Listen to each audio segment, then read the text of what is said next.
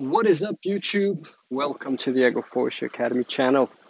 Today I want to talk to you about the importance of using those service species that are very vigorous and they just grow a lot better in your soil, your climate, current conditions.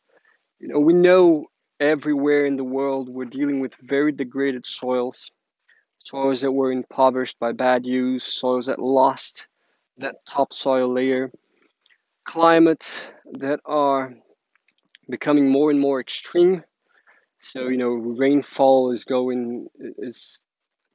getting to a point where distribution is just really bad, a lot worse than it was. And I'm going to give you a real example here of a plot that I did, and you're going to see it for yourself which species are actually doing the work of making this a better place. So let's take a look. Oh, if you haven't yet, subscribe to the channel, hit the notification bell so that you're up to date with what we're doing. So check it out. This plot is about 63 days old or something like that.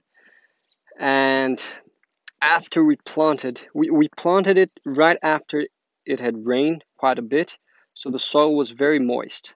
Everything sprouted nicely without any rain because the soil was already moist. Then we went for about 40 days with no rain, and then we had 10 millimeters of rain. That's about 4 inches. And no, I mean that's not 4 inches.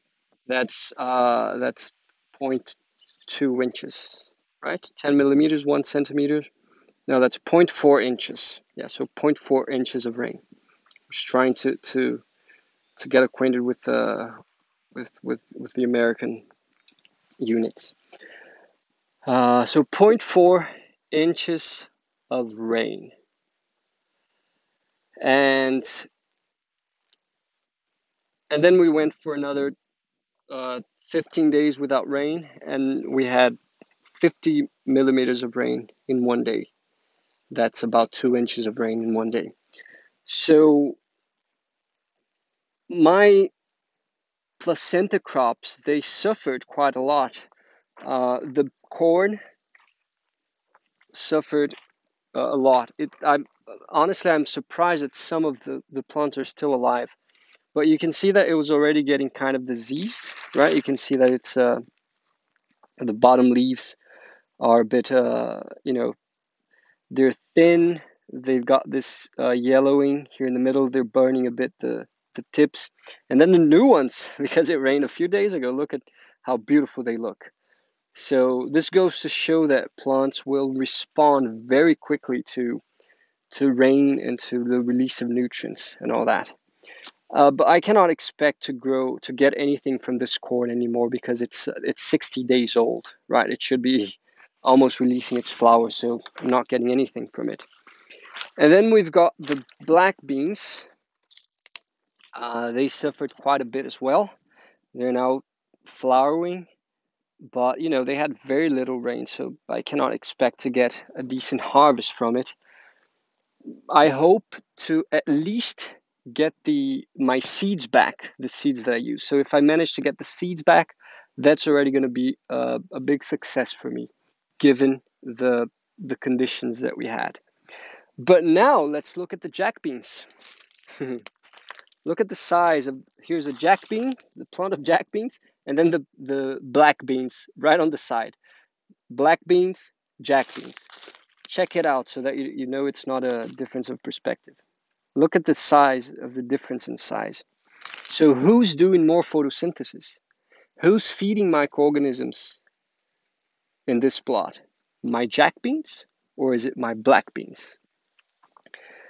So this goes to show the importance of using these species. And I'm going to do something here for your amusement. I'm going to take one of these jack beans from the soil. I feel like I'm almost committing a crime by doing so, but I want to show you the root difference. It's even hard to take it out.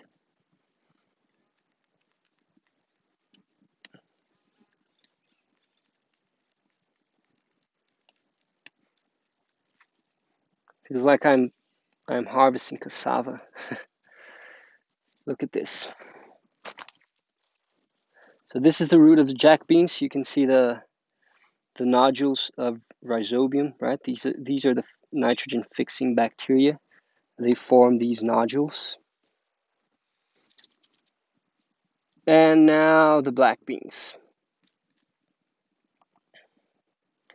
What a puny root system when you compare both. Look at this, guys. Look at this. Look at the difference. Who's improving the soil? There's no doubt, is there?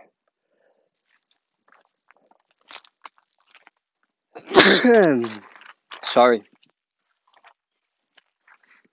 So we have to use those plants that will grow regardless of the conditions.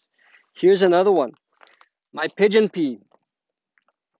It takes a while to grow and to start really producing organic matter, but it grows regardless of rain or not having rain. It's going to grow. With very little water, it will grow. So my prickly pear, look, it's sprouting nicely without rain. So we need those plants they are our guarantee of having a system that is enriching over time.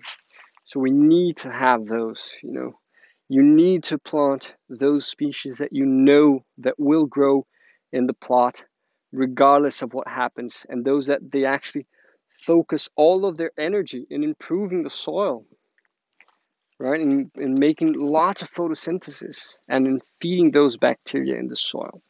So this is what I wanted to show you. Remember to plant your cover crops, your vigorous, your service species. Never plant a system without them. Always have service species around your main crops. All right, so that's it. I hope you enjoyed the video, and I'll keep you updated about this area. Hopefully we're gonna have some more rain in a bit. And if you haven't yet subscribed to the channel, check out our full agroforestry course. Here's a link, a card to the playlist. We have it's divided into 5 modules. It's 25 lessons over 5 hours of content.